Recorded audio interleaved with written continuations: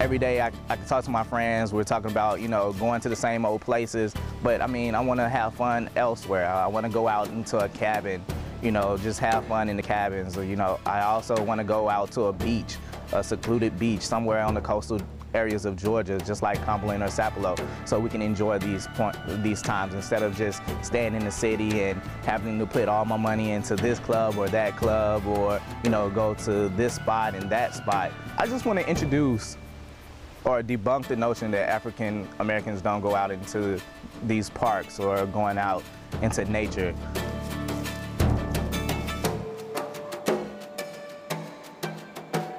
Here at the Outdoor Activity Center, I have been working as an intern, or we dub the term eco-turn.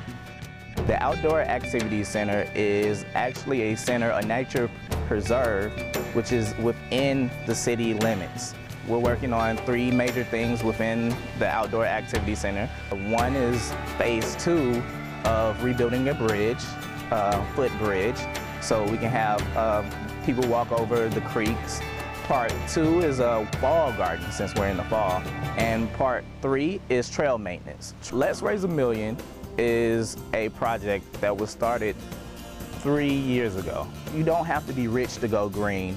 You can live in your modest mean home and you can go green. Every month, students around the city of Atlanta, in the Atlanta University Center, as well as Georgia Tech, Emory, we get together and we go and we pick a community that we see fit, and we give them CFLs in exchange for the Edison light bulbs for free. CFLs are compact fluorescent light bulbs. We were able to reach over 2,000 plus homes, saving approximately $5 million within water conservation and energy costs. So another initiative is I help volunteer with the Georgia Conservancy. It's absolutely critical to have volunteers like James King involved. When I first met James, it was getting ready to go to Cumberland, and I really got to know him on Cumberland Island, and you could see from that instant that he was on fire, and that was kind of where he caught fire, was in Cumberland.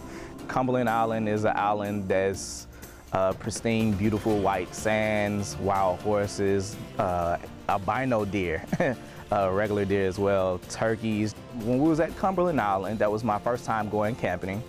And I did trail maintenance, and I came back down the beach and I did beach cleanup. You know, the environmental community in Georgia, unfortunately for a long time, our supporters, they all kind of look the same. And you know, we really are determined